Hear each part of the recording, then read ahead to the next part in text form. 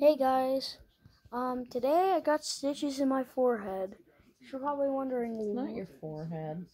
technically it is. No, it's not. It's my scalp. It's the back of your head. The back of my head, sorry. This is your forehead. Oh, dang. It's back here. Got stitches. Mom, you can camera it on my stitches.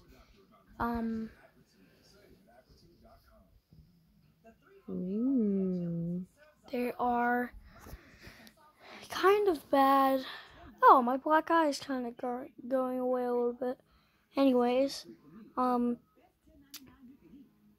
of sad about it. What happened was I was playing tackle football with my friends without a helmet. I was running. My friend Nick, he's like 11 or 12. He trying to be cool, telling his friends that he can tackle me hard, and he did. But it went bad. So you know where there's like a path in between like cinder blocks, and they're trying to make their path look cool. Well, I hit my head on one of those, and my head started bleeding, and I touched my head, and I looked at my hand.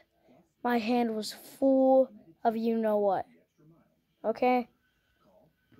The only reason I was crying for was I thought that I was have to go to the emergency room and get stitches, like 10 of them, or like 23, something like that.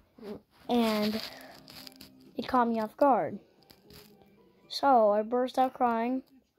Then my dad said that 3 kids frantically knocked on the door telling my dad that, sorry, I'm listening to my dad, mom is listening to me.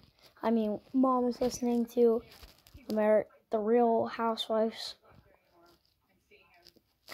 Anyways, yeah, anyways, my dad came over, my friend Nick literally took his hoodie and shirt off, put it over my head, wrapped it around my head, trying to stop the blood literally from coming out.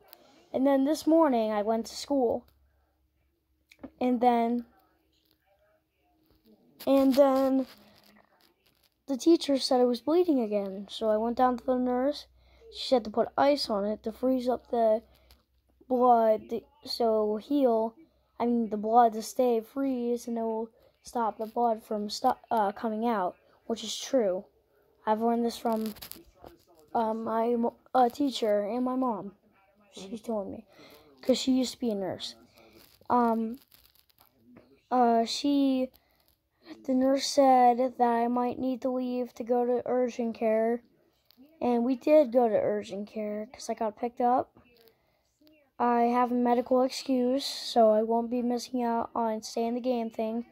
Anyways, what that is if you stay there, if you're at school, if you're absent for 2 days or more, you will not be picked to get to a football game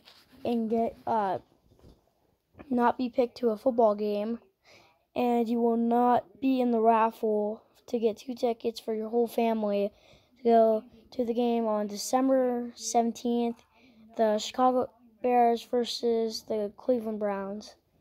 So I'm looking forward to that. And if I get called, I'll tell you what it would be like in December. I was just telling you on an update. Not an update because I've never made a video on this. By the way, I didn't go to school today. It's a medical thing. Well, I have makeup work. Can't get candy because every time you do homework, you'll get candy. And I didn't do my homework because the teacher didn't give me homework.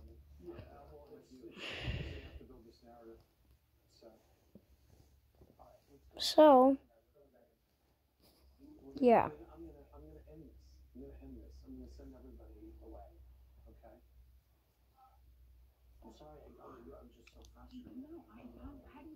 So, that's the end of the video. See you guys. Peace.